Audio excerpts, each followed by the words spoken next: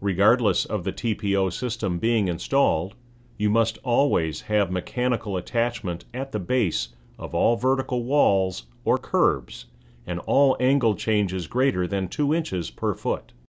One method of mechanical attachment that minimizes seams at the base of a wall or large curb is installing the RUSS Strip.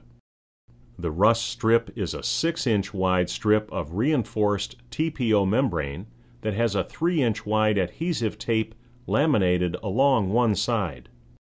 The adhesive tape has a release film applied over the tape, which will be removed during installation.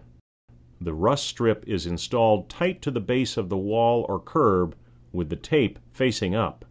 When starting at an inside corner, do not put the end of the RUSS Strip tight to the adjacent wall. Do not overlap the RUSS strips. If you run short, set the next strip about 1 inch from the previous strip. Set the RUSS Strip so that the side without the tape is against the wall. The RUSS Strip is mechanically attached to the deck with a mulehide 2-inch or 2.4-inch diameter barbed seam plate and mulehides HD fasteners. The barbed plates are positioned on the bare side of the RUSS Strip and spaced 12 inches on center. Start the plates 1 to 2 inches in from the end of the strip. The edge of the plate should be about a 1/2 inch in from the edge of the strip.